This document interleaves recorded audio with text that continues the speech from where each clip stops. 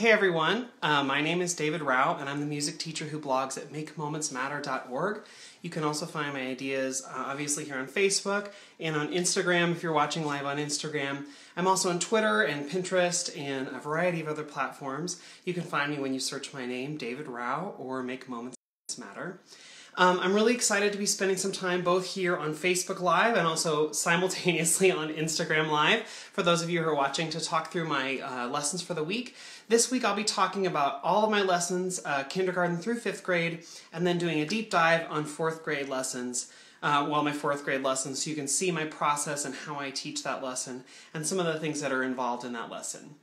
If you're interested in any of the things that I talk about tonight, you can find a whole page of my website devoted to the links and resources and everything I'm talking about. If you're watching on Facebook, in the description for this video at the bottom there should be a link directly to that recap page. If you're watching on Instagram, you can go to my blog, which is makemomentsmatter.org. Go to makemomentsmatter.org/videos or click the video tab, and then down at the bottom of that page it should say Musical Mondays Recap, and all those resources are right there. If you're watching and you're like, oh, I can't watch all of this tonight, I archive all of these videos on Facebook once they're done in the videos tab. And also, I'm trying to get a YouTube page up and running so you folks who are watching on Instagram, you can watch these later in the week or whenever, because after a day, Instagram Live just goes away. So if you go to YouTube and search for my name, David Rao, you can find my channel, which is weird to say, and all the videos will be archived there. In that realm of new fun things, my podcast, Make Moments Matter Music Education Podcast, is now on Google Play. So that's exciting. If you listen to Google Play, it's there now. Hooray! Okay, I want to get right into lessons because I know you guys don't want to sit around and hear me talk about random things like Google Play and YouTube. It's exciting for me, but it's maybe not for you guys who already watch and listen on Facebook. So as always, thanks so much for joining me. If you have comments or questions along the way, please leave those questions or comments, especially if you're a Facebook watcher, listener. I can go back throughout the week and answer any questions you might have had or comments, or if you're on Instagram, it's really cool to see people talking and communicating there. If you see a comment or a question along the way that I don't immediately address or that you think is cool or really just a good addition to the conversation, reply and comment to that person. My whole point of doing these videos is to help our music education community grow closer, because too often we feel like islands in the middle of a huge vast ocean and don't see one another. And so to be able to comment in real time in these videos is really cool. So especially if you're on Facebook, I know that's possible. Instagram Live is sort of new to me. I don't know if you can comment on each other's comments.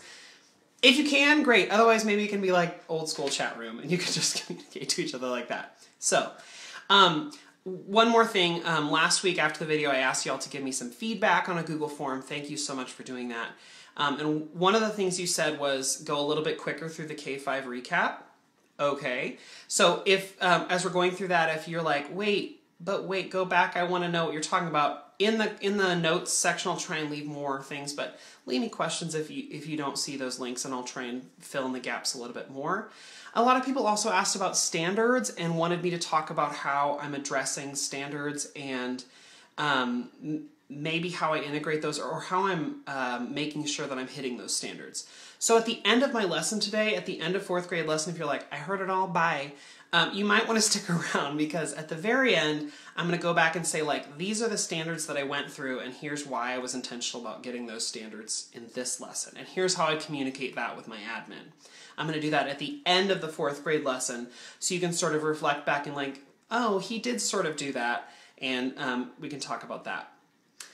Okay, so I'm going to do a real quick recap of my K5 lessons for the week, and just share. I'm on a new rotation. It's so exciting. I'm on rotation 4. I've been in school 6 weeks, 5 weeks, but that's what happens when you have 1,200 students, is you have a very long rotation. I have an 8 school day rotation, and so this is my last normal 4th grade rotation, and the next one I'm starting Christmas music, because our concert is in December, and I will see them 6 times between now and then, if I'm lucky. It's good times. Okay, so I'm just going to run through my lessons for the week. Kindergarten, when they come in the room, I do that choo-choo train song. I do it a lot for this whole first semester.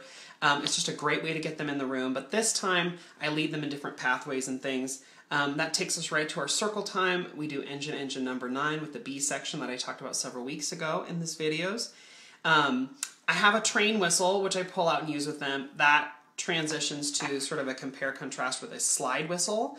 And we talk about how they're different, how they're the same, and then I play patterns on the slide whistle that the kids echo with their voice. I say, as you're singing, as you're using your voice, paint with your finger. And so that sort of helps them mimic the slide action. And it helps them start to connect. Going high means going up, going low means going down. High with your voice, low with your voice, and then high and low in the space. So that's something I do. We learned Where is Thumbkin last week in kindergarten, so we do that again. The thing that's different this time is that now Thumbkin tries to come out for each one. Where is Pointer? Where is Pointer? And Thumbkin comes out. And we're like, no, Thumbkin, you're doing that wrong. He's a trickster. And then we transition, we go out to a scattered space, we learn how to do that, and we sing, let everyone clap hands like me, let everyone clap hands like me, come on and join into the game, you'll find that it's always the same. And then that takes us to, of course I do it way slower with kids, but then that takes us to different actions, clapping, patting, whistling, whatever we can sort of come up with. So that's a fun exploratory section for kindergarten. And so it's fun for us to do, and it's fun for them to explore and to be in their own shared space or their own scattered space and try that out. Then in flies Snowy the owl, my little owl hand puppet. She talks about singing voice. That's one of the ways that I introduce the 4 vocal timbres.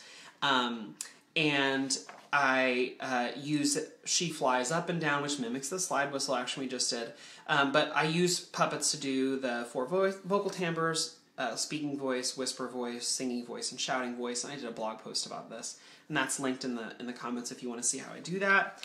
And then she sings, Who are you? She gets up to each kid and will sing, Who are you? And they sing back their name with their singing voice. And she gives them an affirmation, a high five, or a fist bump, or bump on the head.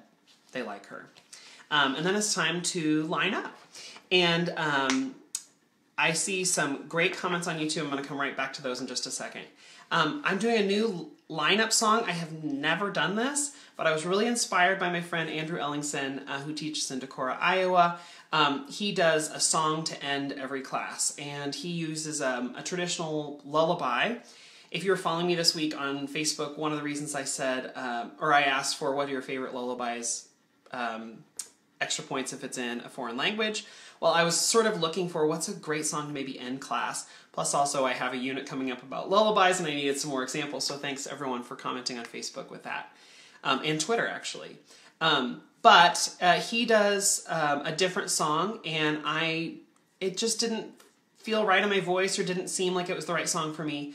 So I chose the song Arirang, which is like the unofficial Korean national anthem. It's one of the best known folk songs in Korea. And it's worked out pretty well. I've only been doing it this rotation, so now I'm on day 3. I do it with K1 and 2, and they really like it. What's fun about it is because it's actually a lullaby, I prep them for it and I say, okay, we're going to do a lineup song, and part of it's not in a language that you know. It's probably you don't know. And so I want you to listen for it. I sing all the way through the song the first time, and then I talk about how part of it's in Korean and part of it's in English. And I want you to, this time, if you're, different grades do different things, but if you're my kindergarten, first grade do, if you're a boy, you'll want to line up in the green line. If you're a girl, you'll line up in the blue line. Or second grade, we line up by our different family teams. And I ask them, where are you going to go? Point to where you're going to go. Tell me where you're going to go. Great. Now, I'm going to sing, and you need to do that silently, because you're going to listen to me singing as you walk. And if I hear that you're arguing or see that you're arguing, I'm probably just going to, as I'm singing, I'm probably going to point to the back of the line to remind you, you need to go to the end because you've been arguing, because you're ruining our song, or not ruining, I don't say that. You're interrupting our song. So you need to go to the end. So don't do that, and I won't have to point you to the back. I haven't had to send anybody to the back of the line so far. But I just sing the song. I sing through. The very first part is in Korean, like the first phrase. I can learn that much. And then the rest is in English. I don't know if I love the words. So I'm just going to sing through it once for you. And I posted the lyrics and music on that recap page. So if you want to download it and use it for yourself, great. I don't hold any rights to anything because it's based on a Korean folk song. But I posted that there for you if you want to try it. If you have suggestions for better English lyrics, great. Please leave those. So the song I sing goes like this. Arirang, arirang, areraro. Class is done, time has flown away, you must go. How I wish you could stay to sing and play all day. But when you come again, I'll be here waiting for you. Sorry, the D is a hard chord to play, and it's a lot easier to play when I'm playing on my concert ukulele at school. It's a little bit bigger, or the tenor, I do that. And then once I sing through, I hum it, and I ask them to try and hum along. Or I do ooh, or something like that. And they're actually able to try it. They like mimicking it. If they're not able to do it right away, they like trying it. But then I stand up there with the ukulele, and when I'm done, I say, ooh.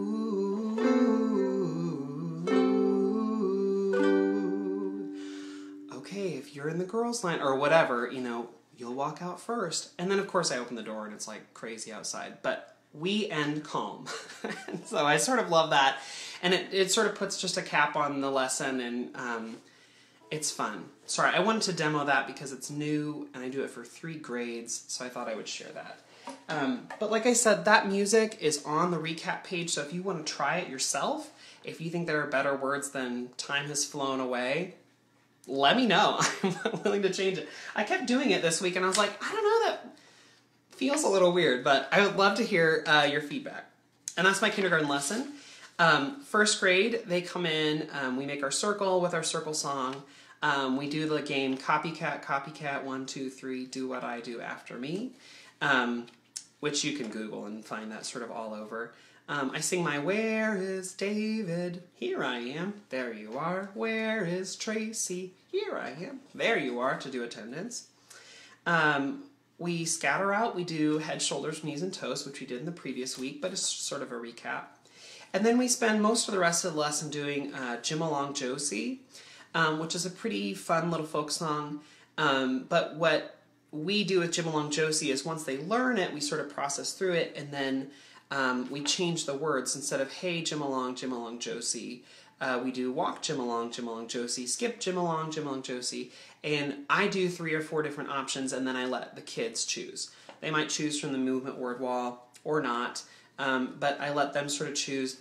And by that point, class is pretty well done with all of those things we've done. I sort of zoom through. With all those things we've done, and I spend a little time once we're going out to scattered positions, I spend time doing that. So it takes a little bit of time. And then we do our new closing song, and we're done. Second grade, they come in, it's very similar to the first grade, actually, in the beginning. We do our circle song, we do copycat, copycat, we do where is whoever, and what's really fun is right now, they're 45 minutes. Sorry, Amy, somebody else asked that, how long are my classes? They're 45 minutes. What's funny now is with the where is Amy, here I am, there you are.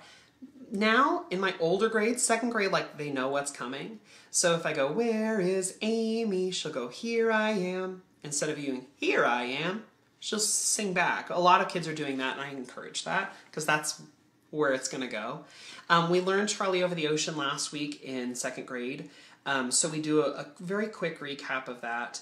Then we scatter out to a personal space, and we learn Little Sally Walker, which is a super duper fun song. I sort of take a little bit of time going through it just because I want kids to really understand the words. So I do a visual up on the board, the favorite folk song sets that I do and have made. I go through that, especially because I want them to see the the teacup and the saucer. And if you're not familiar with the song, one of the words is Little Sally Walker sitting in a saucer. And so a lot of kids don't know what that is. Or if they do, they think like flying saucer or whatever. So I spent some time talking about that and showing that. And I have a visual on the board too. We go through some of those words. That takes a little bit of time. And then there's a game where they, if you have the really awesome book Step It Down, which talks about African American playground games, it gives a sort of an explanation of how that works. You can also find it online. But there's a circle game where the kid in the middle is Little Sally, or if it's a boy, Little Sammy, and then they spin and point to a new person. So we go through that, and then we sing the lullaby song, and we're done. It's not a lot of time in 45 minutes, but there's a lot that we get done. My third grade is now into concert prep. We have a concert in November.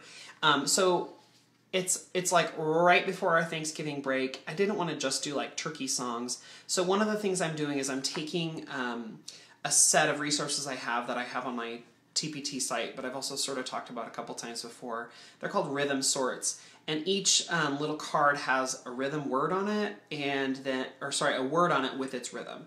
So this time I pulled out my fall foods set. And so like it'll say turkey, and it'll go ta ta, or it'll say pumpkin, ta ta, or it'll say broccoli, ta dee ta. And each card has a picture of the item, the word, and the rhythm. And so what we do with the cards is we play around with them, do a couple things with them, and then we put them in an order we like into a word chain, just 8 cards in a row.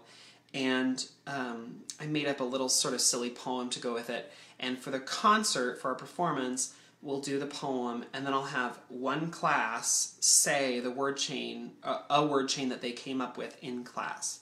And I'll show pictures up on the projector in our gym during the concert, but it's basically showing parents that like, this is a composition activity that we actually do in class, and here's a mega performance of it at the concert, but it's just a poem with things that they've created based on those rhythmic words. I'm really excited about it. I don't know if it's going to work for the concert, but I think it'll be super fun. And I love that parents are going to actually like see pictures from inside the classroom, and they'll be able to see some of the patterns that kids have come up with on their own. And I'm going to take one of the last things we do is that once we've done all those cards is that I have kids write down on a worksheet just so they have something to take with them and so that I can reference back. And so I'm going to post all of those in the hallway so as parents are walking in or walking out, they can see what their kid has actually created. And then also sort of connect that with what we did. So, but that's one activity that I'm going to bring back and use for our concert. And I'm also excited because it means that I don't have to spend a bunch of time learning the song that then we perform. It's like something we're actually doing in class that actually hits our standards and what we're actually learning. I'm going to skip 4th grade because I'm going to do a deep dive on that in just a few minutes. 5th grade, they come in, we do attendance, we do a little echo, and then we do a song called Doom Doom Dada, which I learned from Amy Abbott, who's fabulous and wonderful. And then I found it on her blog, which she has there on her blog, and I have a link to that in the show notes, or the video notes, or whatever this is. And we go through that, and one of the fun things I like doing with that is that there's a hand clapping moving game, and there are like a lot of different options to it. And so we do like 3 or 4 or 5 different options that go along with the song. And that leads us to the next activity. Last week we did a song called Shanghai Chicken where we're taking egg shakers and passing them and tossing them. So what I do in Doom Doom Dada is show them a lot of different options and variations so that when we get to the Shanghai Chicken, their final activity of the day is that they have to work in small groups to create their own variation of Shanghai Chicken. And so in the very first song we did, Doom Doom Dada, they saw 5 or 6 or 7 variations. In Shanghai Chicken, they'll see a couple variations, but then they create their own. So this first activity that we do is basically all about, you could do this, you could do this, you could do this, you could do this, you could do this, you could do this. And I show them easy versions and hard versions, and they get to sort of decide what their favorites are. But I really think that it's important to give kids a chance to explore and try a bunch of things, or at least get in the mindset of exploring and trying different things, because that encourages them to do that then later in the song when they're working in a small group. Okay, that's my K through 5 lessons. I'm going to jump into 4th grade and do a sort of deep dive into 4th grade and tell you how I go all the way through it. When kids come in, it's similar to 3rd and 5th grade, at least the start is. They come in and they find their dot spots on my carpet, their assigned spots. And then I do a quick attendance, and then we jump into our song. We've been learning Chester, the song Chester, for the last 3 or 4 weeks. In the last class, the last rotation, in the 3rd week rotation, I had them evaluate themselves, monitor themselves, so that if they were going along and doing the words and doing the actions and they made a mistake, that I would have them sit down. They keep singing, and there's nothing wrong with making mistakes. I make a big deal about that. But the reason I did that was so that if kids are monitoring themselves and they know that they've made an error, them sitting down is just a signal to me that they've, had something go wrong. And so that's self-evaluation, that's self-monitoring as you're singing and dancing and doing actions and stuff, and that's pretty high level. It's hard for them to do it first. So I have them do it sort of out of a stressful sort of a situation mindset, and then it feels like a game. And then later, if I need to bring it back, or when I'm ready to talk about evaluating music and musical performances, which is one of our standards, I can say, like, remember when we did Chester and you sort of evaluated yourself and thought about what you're doing.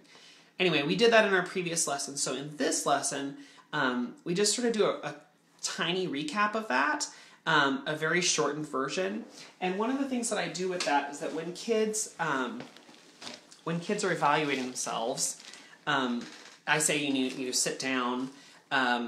If you make a mistake, it's okay to make mistakes. Just keep singing, but sit down to show me that you know.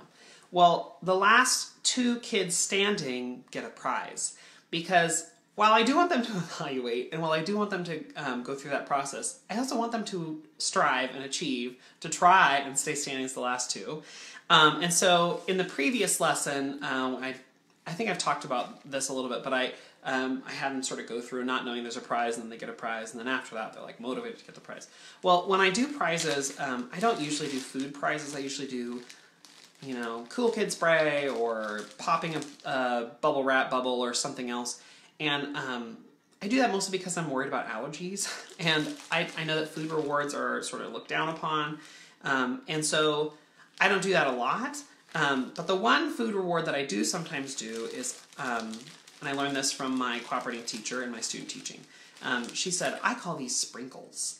They're thank you sprinkles, or good job sprinkles, or whatever you want to call them. And I was like, I know you call them something else. And they're like, pixie sticks, or sugar sprinkles, or what, I don't know, they have weird names for them. But my cooperating teacher was like, these are the best food reward prize if you're going to do them, because the only thing kids can be allergic to is the dye, and so take out the reds, because that's the most common allergic dye or whatever. The rest is just sugar. They're not going to choke on it, because you can't, unless you cough on the dust or whatever, but you're not going to physically choke. So it is she said, is the least allergen possible. It is the most kid-friendly thing you could have, and it's straight sugar. So, anyway, so that's that. If I ever do a food prize, that's what I do. But I don't even give them the whole thing. I say, great, so you're the last 2 standing, so each one of you gets to come up and split. And I go through the process of how you take it, and you have to agree, on what color you like best, and then you just snap it in half over the trash can. And one person gets half, and the other person gets half. And then you eat it and go sit down. It works wonders for kids, because then they can't take it with them to the next class, because it'll fall apart and the sugar will come out. So they can't take it with them. They have to eat it there. It's only half of the stick, and they have to agree with whoever they're with, and so it makes life pretty easy. They finish, and then they go back, and then they can't win again that day. Okay, so that's what I do just to start. I do Chester, I run through it, I give them the prizes. We do maybe 2 times or 3 times. And then I say, okay, it's a challenge. This time if you make a mistake, don't sit down. Stay standing, keep singing, don't sit down, just keep going. And so that's when I start very slow, and I get faster and faster and faster and faster. And the kids think that's hilarious, because I'm at the piano sitting and playing. I'm a pianist, I like doing that. And so I just keep going, and then they're exasperated and they think it's so fun. But really I'm just encouraging them to if you make a mistake, just pick back up and keep going. And they like that. So then I move on to our big song for the day. And that's one of my very favorite folk songs ever, and kids always, I say always, and then you'll go try it and it won't work. No, they very often love this song. It's called Chicken on a Fence Post. I learned this in my ORF level 1, and I have used it every year since. So I start this song by picking up, of course, a puppet. I don't do puppets a lot for 3rd, 4th, and 5th grade, so I pick up my puppet. This puppet, actually, I found out today because I was trying to find a link for all of y'all. It's discontinued. Oh, it's so sad. Anyway, or you could like buy it on eBay or like the black market, puppet black market for like $80 or whatever, but don't do that. Actually, you can sometimes find it in like Barnes and Noble or like wherever in the kids section, and it has you can find it there, or you can sometimes find it at like West Music at their booth. But I looked on their website and they're out of them. So anyway, I pull out the chicken and I say, you know, a long time ago when people lived in this part of the state in Woodstock, there weren't so many stores, there weren't so many people living here, and a lot of people lived on farms. And when they lived on the farms, they wouldn't go to the store to get food. They wouldn't go to the store to get what they needed. A lot of times they would grow what they needed to eat on their farm, and they would grow what they needed to keep their animals alive. And so, man, what kind of things do you think they might grow on their farm? And then that's like a great, hilarious question, because they should know some things from their state history lessons, and they should, like, I don't know, infer some things from their other lessons. But it's fun to go through that with kids. We talk about, you know, some crops or things, and I say, okay, great, and they might have these, right? Animals, what other animals? And we sort of go through that. And kids love that because they like giving answers, and they love that it's, you know, something that they should know, so they have an idea about it. So we go through, and then I say, right, well, let me sing you this little song. Let me see if I can get into... let me sing you a little song, and it's about an animal on a farm. It goes like this.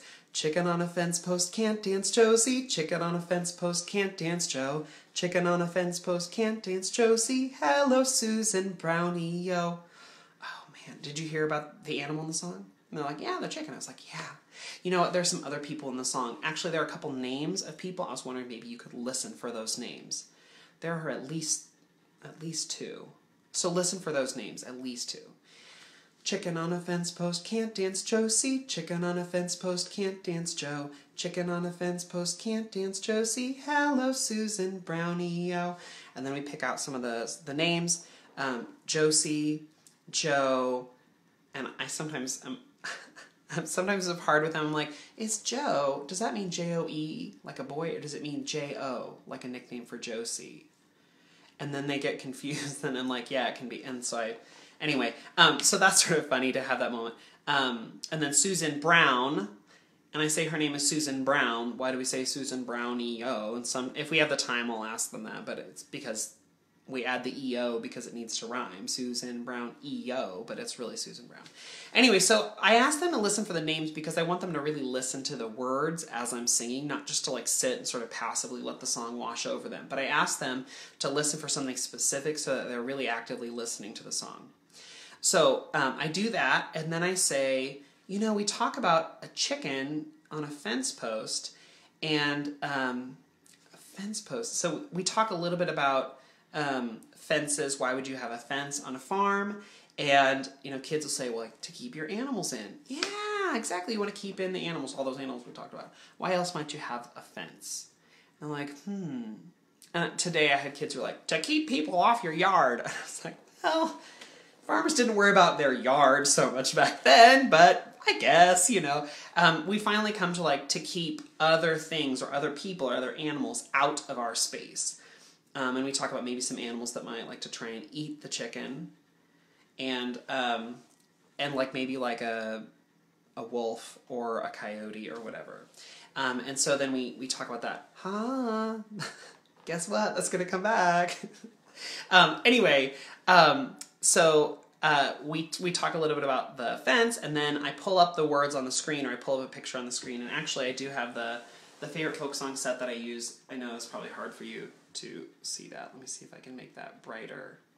Nope, can't do that there. Oh, I can sort of do it. Okay, so I have the chicken on the fence post, and I show them this because I want them to see like sort of a visual of what the fence is and the fence post. And I have, you know, like a chain link fence outside my room, so that doesn't really give them a great example. But I go through, I do a little bit of the history.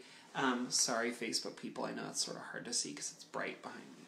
But I have these visuals because I want them to see the fence post. I want them to sort of see what it looks like and to get that visual in their head, because we're just in our classroom, and I mean, if you can't conceptualize what that is, it's sort of hard if you don't live on a farm or see that all the time, or you just see like a fence like in a subdivision. It's not the same. So we go through and we talk a little bit about that. Yeah, you totally cannot see that. I'm so sorry. So anyway, we go through and we do some of that, and then I get them to repeat the words for me. And I usually speak them first because I found, at least in this year that I've taught it, it's hard for kids to say those words fast. Chicken on a fence post can't dance Josie, at least the first time. So I speak it maybe once or twice, then we sing through it once or twice. We do it by rote, by phrase, to make sure they've got it. Once they've got the song all the way through, I say, I think the chicken is going to add something special to this song. Let's see if you can just notice what he's going to add. So then I do it again. Chicken on a fence post can't dance Josie. Chicken on a fence post can't dance Joe. Chicken on a fence post can't dance Josie. Hello, Susan Brownie-o. And, you know, kids immediately are like, it's the beat, and they start patting the beat on their knees. Not the beat. And actually, in our last lesson, we talked about ostinato patterns, short repeating patterns. Like, that was the big crux of the lesson. So that's one of the reasons I'm intentionally doing this next, is because I want them to remember from their last lesson, ostinato pattern. It's also a precursor to what we're going to do with instruments, but I want them to remember ostinato. So, chicken on a fence post can't dance Josie. Chicken on a fence post can't dance Joe. Chicken on a fence post can't dance Josie. Hello, Susan Brownie-o. And they watch the chicken. Eventually they get that it's a short repeating pattern. And so we go through and we move that to our knees. It's actually the pattern that they're going to play on the bass xylophone and bass metallophone when we get there. So doing the body percussion first gets that feeling in their body, and it gets the action of their hands going on their knees, even though, sorry Facebook, I don't know why my picture's doing it. It gets the action of that in their hands and going. Sorry, Facebook is getting real dark. It looks like a preview for that new movie, The Nun. So sorry about that. I don't mean to freak you out. Anyway, so the chicken...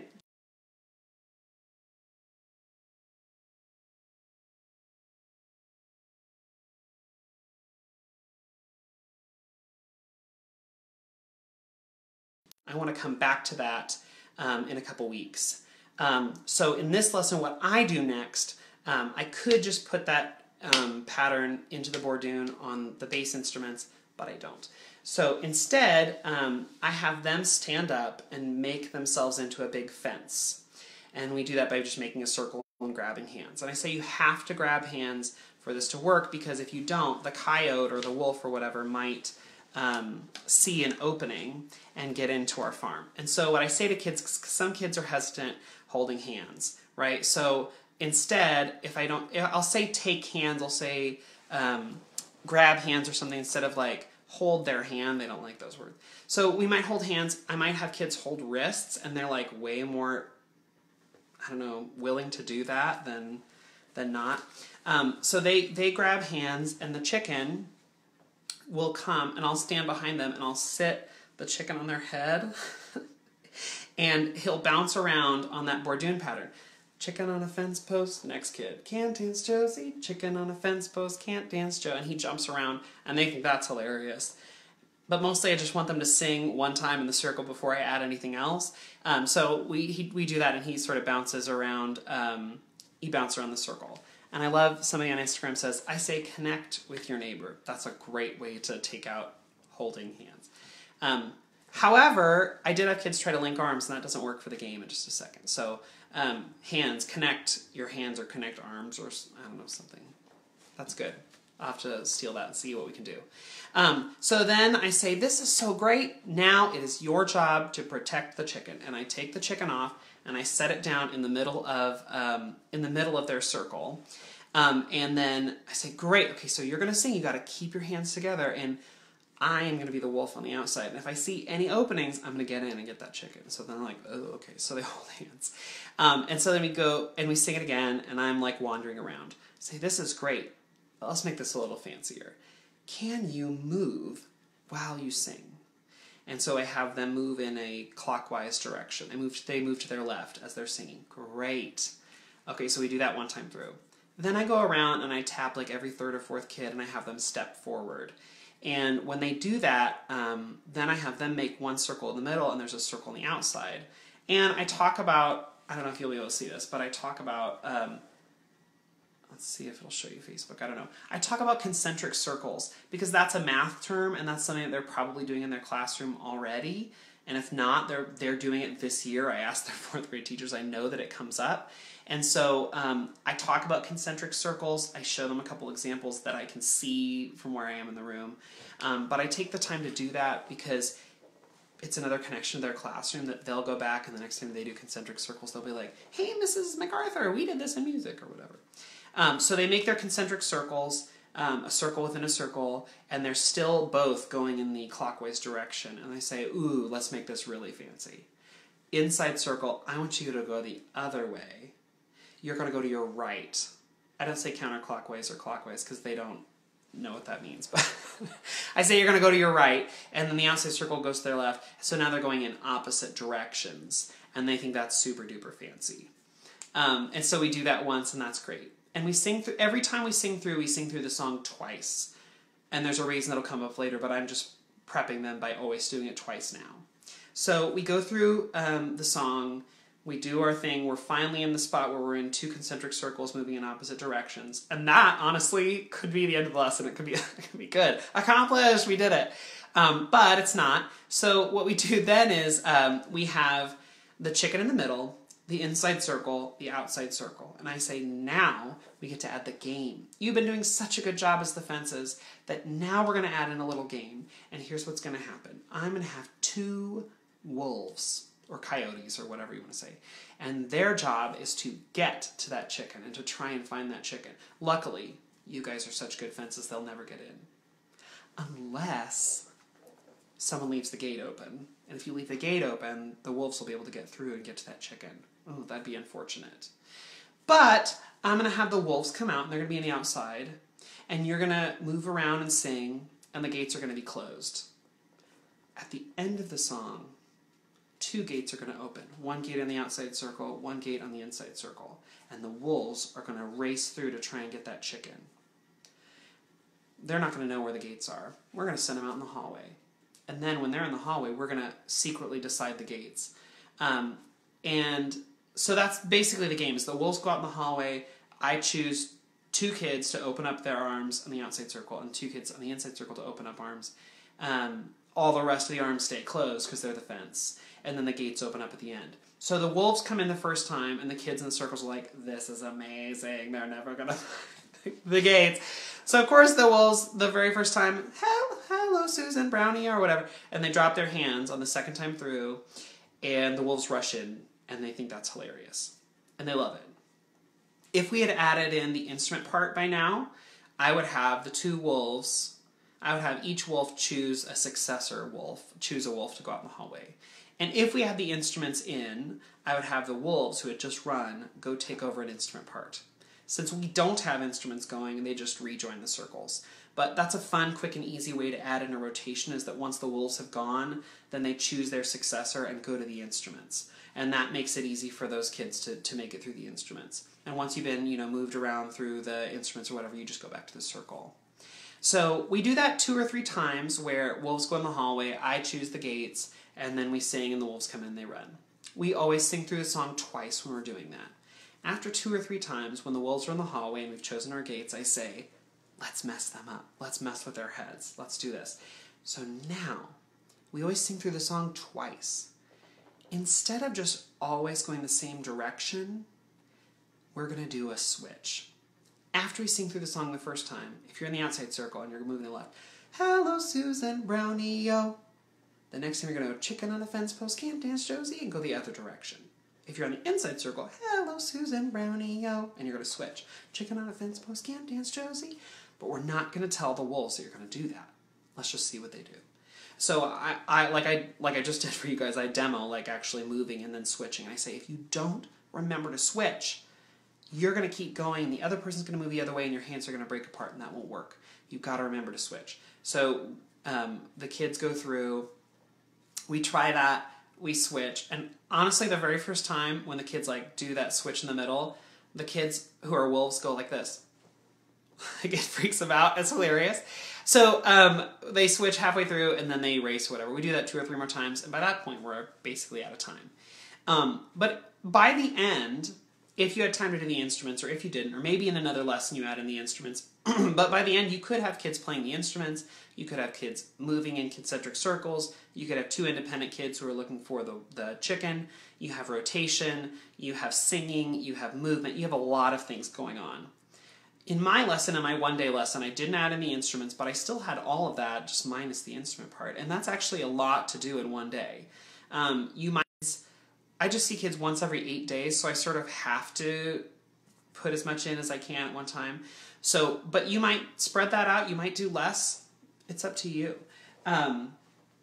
Because, you do what works in your classroom. I'm just showing you a sort of quick run through, but if I had more time, I would space that out a little bit more. We'd do more on the instruments, we'd add more instrument parts. But that's just how we do it. Once we do the game once, in every successive lesson, kids will ask for it. Even in 5th grade, they'll ask for it. They'll love doing it. So, word to the wise, just know that's going to happen. I know a lot of you have talked about standards and have asked, like, how do you integrate standards, or how do you make sure you're hitting the standards? And I just want to go through, the new Georgia Revised Standards look a lot like the national standards. And so I just went through for 4th grade for this lesson and sort of ticked off all the standards that I thought applied, and just sort of highlight those really quickly. And then I'll come back to John's question here. So if we're in the creating part, because the national standards are creating, performing, responding, and connecting. Those are the 4 big domains. In the creating section, there's not a ton of creating that happened in this particular lesson. I'm okay if we don't hit that because it's an ORF classroom and we do a lot of that. There's maybe like a tiny bit of creating at the beginning if we do a little bit of echoing where they get a chance to create a little bit of echoing depending on how much time we have. In the performing section, though, there are a lot.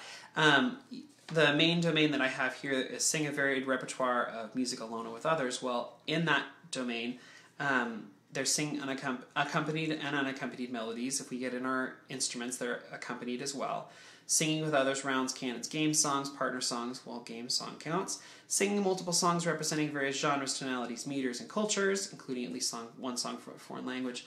Well, this song actually comes from Texas, so it is a folk song that is native to Texas, but also to America.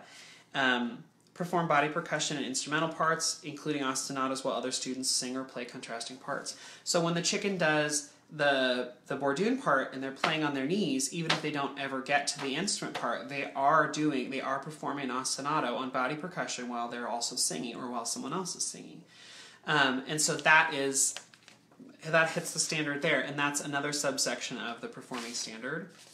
If we're talking about responding, there's a standard: listen to, describe, and analyze music. Well, distinguish between repeating and contrasting sections, phrases, and formal structures.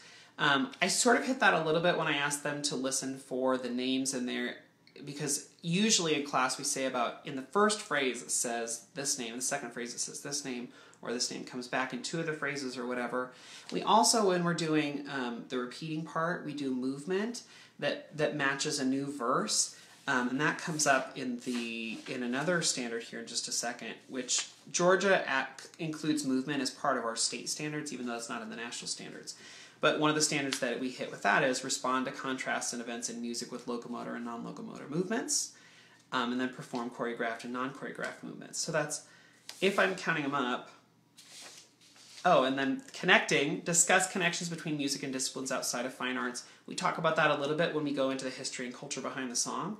And then perform and respond to music from various historical periods and cultures. And that's another reason I do the folk song sets, is I talk about this song first appeared in Texas and blah, blah, blah. It gives a little bit more context. So, in this one lesson, I could say I did 1, 2, 3, 4, 5, 6, 7, 8, 9 of my standards. I touched on 9 of my standards. I didn't go super in-depth with 9 of those standards, but I did 9. Thank God, because they're like 36, and I see them like 18 times in a year. So that's a lot of things to try and pack into just a few lessons, but I think I could legitimately go through with an administrator or someone else and say, well, we are addressing that in this lesson by yada da da da. So I have a printout of my standards, and as I'm going through lessons, I sort of tick those off. And you'll even see, on my lesson plans, there is a section for, well, I changed it. In the lesson plan template that I have for free on my Teachers Pay Teachers, I have national standards. I changed it to Georgia Standards of Excellence because that's what my admin wants me to base my lessons off of. So on the Teachers Pay Teachers template that I provided, it's editable. So if you wanted to go in and put your state standards in there, you definitely could. But I try and always address those as I'm planning. And even if I don't talk about them in the videos, I'm trying to hit those in my planning period, planning time. I'll try and be more clear about which standards I'm hitting when I do these quick recaps. But that sort of gives you a view into how I use the national standards in planning. I'm going to do a couple quick questions here. I don't know how to say your Instagram username. I didn't see the beginning, and I'm doing this week. Will you save this for 24 hours? Yes, it is in my feed for 24 hours, and it will be on YouTube very soon. Once I download it and put it on YouTube, you can search for my channel, David Rao, when you search on YouTube. Or I think there's a link on my blog. Okay, you love my puppet addiction. Great, me too. My pocketbook doesn't all the time, but I like puppets for sure. I don't see any other questions here on Instagram. How long are your classes? 45 minutes, once every 8 school days. Have you used the paintbrushes like Shirley Salmon did last year at AOSA? I wasn't at AOSA last year. So I'll have to check, you mentioned in your comment, video on the website, on the AOSA website. You can go back and look at old videos. I'll have to look that up. That was for vocal explorations for my younger students. Thank you, Lisa, for mentioning that. I think that was Lisa who left that comment. Okay, and then I'm going to just check really quick here on Facebook. YouTube, yes, I have a YouTube channel if you want to go back and look. How do you assess the standards? Janelle, that's a great question. Most of the time it's informal observation, or if I take a video of the lesson, I'll do it. I don't do a lot of formal observation because I don't have to. And, well, because I know that I'm hitting in my lessons, I'm not required to give grades for each standard for each of my 1,200 students. If I had to do 36 standards per student per quarter, my brain would explode. And so I don't do as much assessing of that. I will do the bigger domains, like the evaluate music and music performances, but I won't do the 4 or 5 sub-standards under that. I will sometimes assess that or leave a grade with that, but my grade card is weird. I get 1 grade for everything we do in a quarter. So how do you delineate that? It's hard for me. So because my district doesn't require it, I still take some of that data, but I don't publish it with parents. Do you keep track of who has done what, Chicken Wolf? Johns asks. No. I have 1,200 students. I have like 200 in 4th grade. I can't remember that. And I could maybe keep it in Idokio, but for me, I do this song 2 or 3 times through the year. We rotate a lot. Almost everybody gets chosen, and if they don't, they'll be the one who's like, I never got to do it. And some of them I know, I can assume, yes, they haven't. And I'll try and pick them. But kids, we try and rotate as much as possible. One of the tricks I do is that when wolves choose new people to be wolves, if it's a boy and it's like boy, boy, boy, boy, every time it's been boys, boys, boys, boys, I'll say, this time you get to choose a girl. Make sure you choose a girl. You both choose girls. Or whatever. And I just try and do that so that it's not like, Jeremy chooses Aiden, and Aiden chooses Braden, and Braden chooses Raiden, and et cetera, et cetera. Kandinsky's concentric circles painting. I've not shown that to students before, but there's also Robert and Sonia Delaunay who did some really cool concentric circles paintings. I'll have to pull those out. Let's see if there are any other questions on here. That chicken puppet is awesome. Try and find it on the Puppet Black Market because it's amazing, but I don't think you can find it on Folkmanis's website because it's out of order. Let's see. sugar them up. Yes, absolutely. With the sprinkles that I mentioned before. Susan asked, I liked your end of class closing song. Susan, I put the link to that in the show, the video notes that's in the comments here, and you can download that and use that if you want, or if you have better words for that song, I would definitely, I'd love to know which words you use. Yeah, well, that's most of your questions. I don't want to take you any longer than you need to be here tonight, so I'm going to let y'all go. But I do want to mention that if you want to rewatch this video, it will be available on Facebook on my page in the videos archive. It's also going to be available on YouTube, so that if you're wanting to go back. But I would encourage you to watch it on Facebook, because if you do, you'll see all the comments that people have left along the way. I always try and go back and answer questions or comments that people leave, so you'll see all that conversation, and you probably won't get that on YouTube. But thanks for watching on YouTube if that's where you're watching. All right, I hope you all have a great week. Thanks so much for watching. If you do have questions, feel free to leave them in the feed, and they will show up, and I will answer those when I can. Thanks so much, everyone. Have a good night.